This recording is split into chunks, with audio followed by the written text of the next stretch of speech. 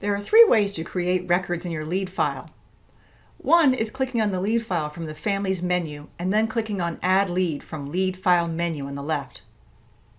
Entering the family name and clicking Save will create a lead file record. You can enter other information such as contact name, email address, etc. and click Save Changes. The second way is to move or archive a single family while in a family's record by clicking the Archive Family button.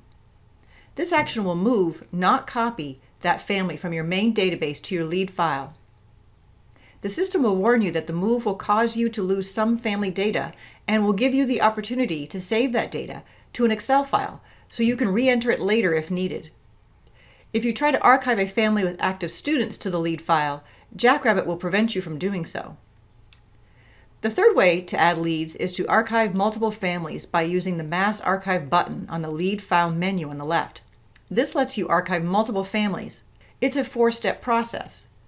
The first step is to choose which families to archive by entering a variety of criteria, such as families that have not had a student enrolled since date. The second step is to preview and confirm the families listed to be archived. To stop a family from being moved to the lead file, uncheck the Process box on the right.